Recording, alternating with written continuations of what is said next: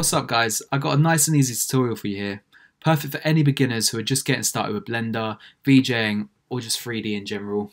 We're going to be tackling this simple sci-fi tunnel animation. If you do make it to the end, feel free to tag me in your renders on Instagram where I'm most active. I'll be leaving my handle right down here. And if you're lazy like me, I've also provided the project file on my website where you can buy for only £1 Great British pound.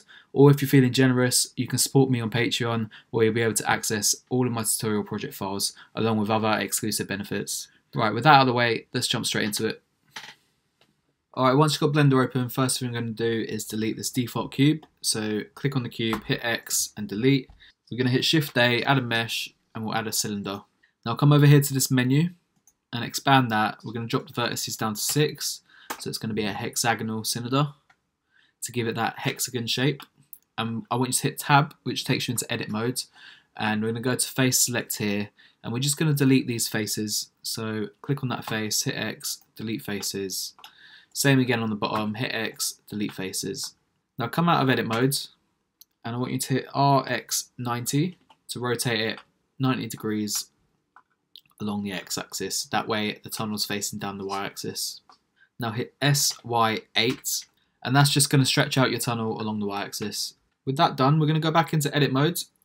So hit Tab A, so you select all the faces, and we're just going to go to loop cut here, and I want you to change the number of cuts to 6, and just click directly in the middle of your object, and that's going to give you 6 loop cuts along the tunnel.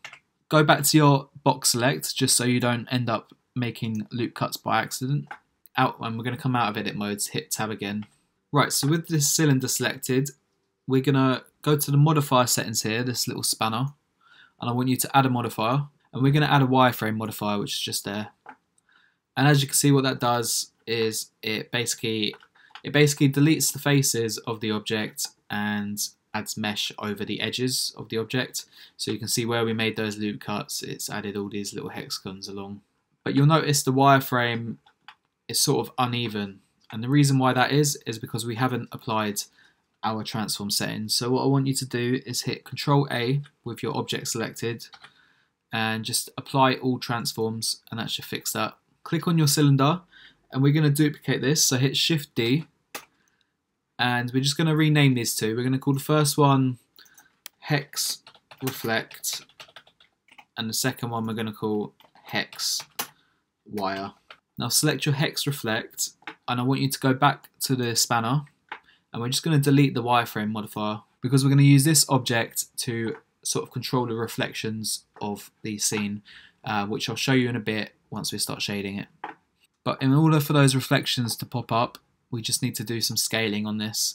So with your Hex Reflect selected, we're going to scale the X to 1.4 and we're going to scale the Z to 1.4. Just so it sort of surrounds the object. If you didn't apply your object before, then your scaling axes might not work. So just make sure, again, you've applied the transform settings with Control A. Great, with that set up, let's quickly animate the camera. So select your camera, hit Alt G and then Alt R. That resets the location and the rotation.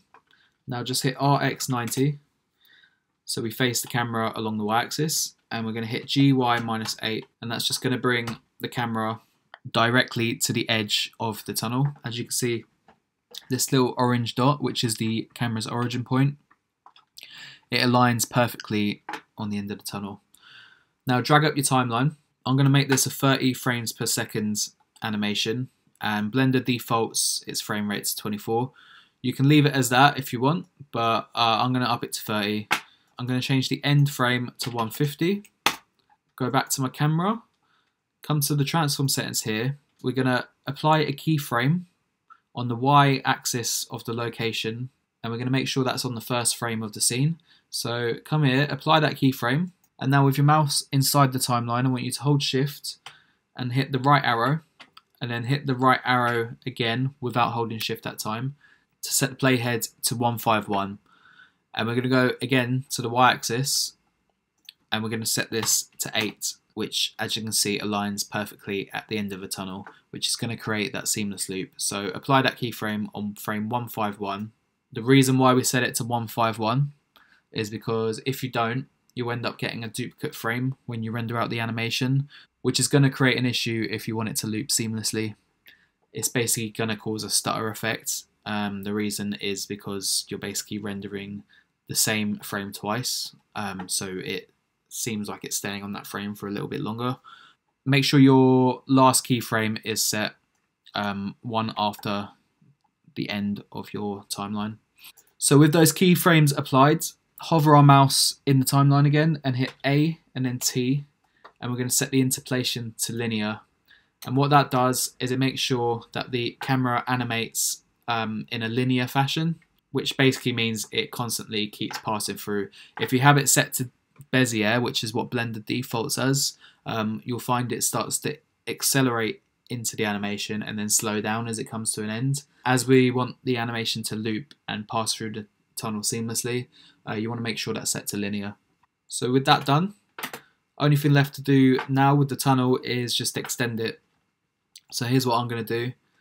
I'm going to select my hex reflect and I'm going to select my hex wire. So hold shift, click on each one, and I want you to hit M on the keyboard, and we're going to move it to a new collection, and we're going to call this tunnel.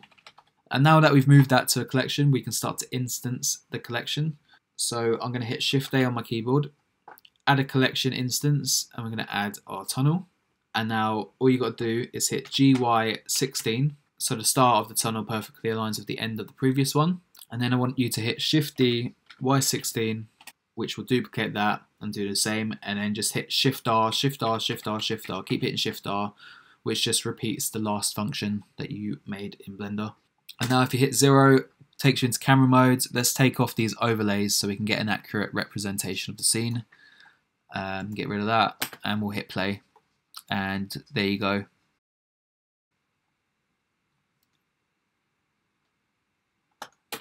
Great.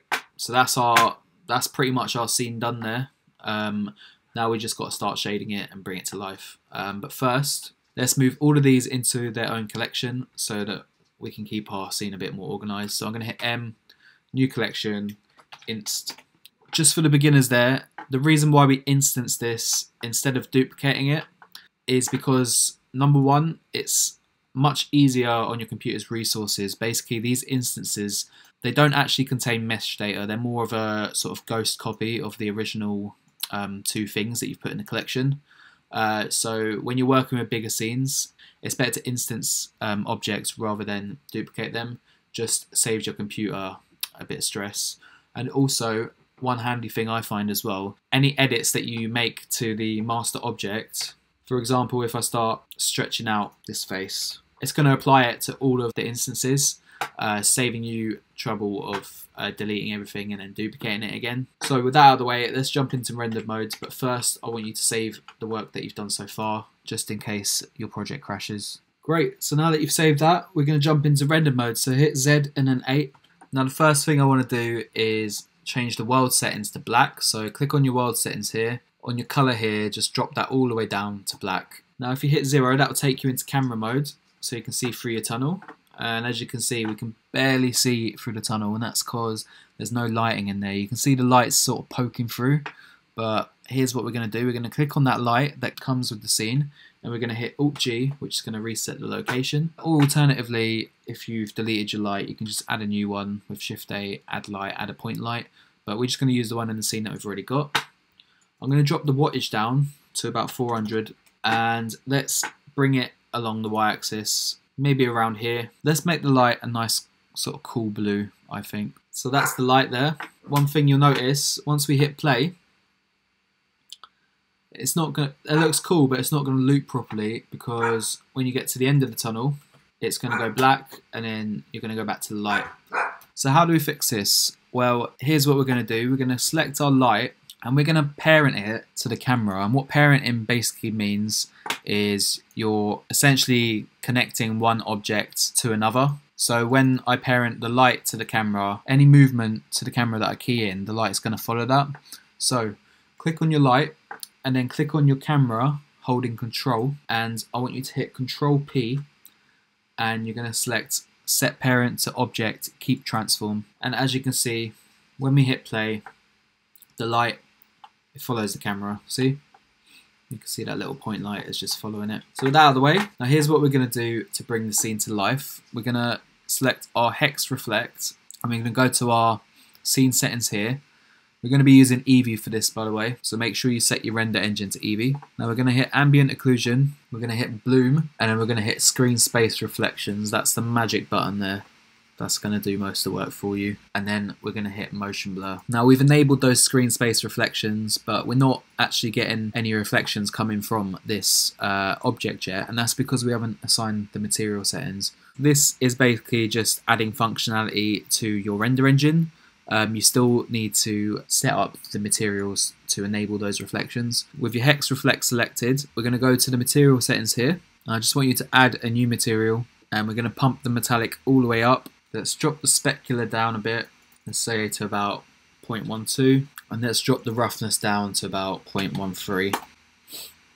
And now you can start to see those reflections come through. You can make it fully reflective if you want by dropping the roughness to 0. I think that's a bit too much in my opinion, so I like to just tame it out a bit with the 0.12. Now let's just simply make this material a different color to white, and I'm just going to bring my light forward a bit to -6 I think, and let's pull the camera out a bit as well, maybe to like 30mm, and the light, let's change the color a bit.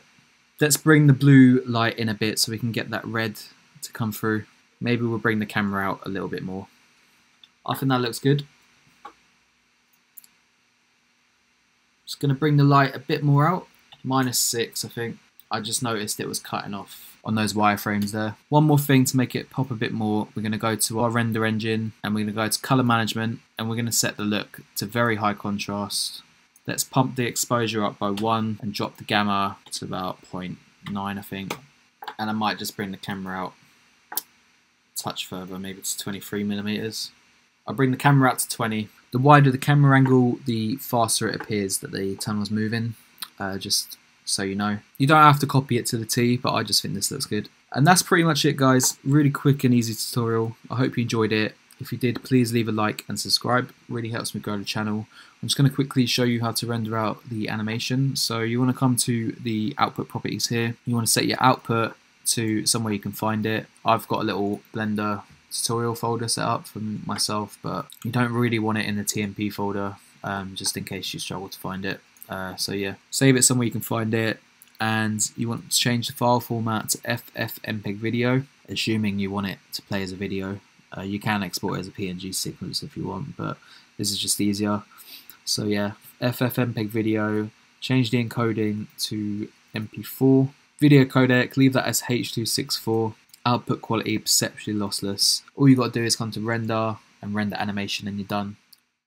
Alright guys, thank you for watching. Hope you enjoyed the tutorial. Please leave a like and subscribe if you found value in this. You can also support me on Patreon, where you can access all the project files for my tutorials. And if you upgrade to a Nebhead, you also get access to all the project files for my weekly renders, which you can see on my Instagram page.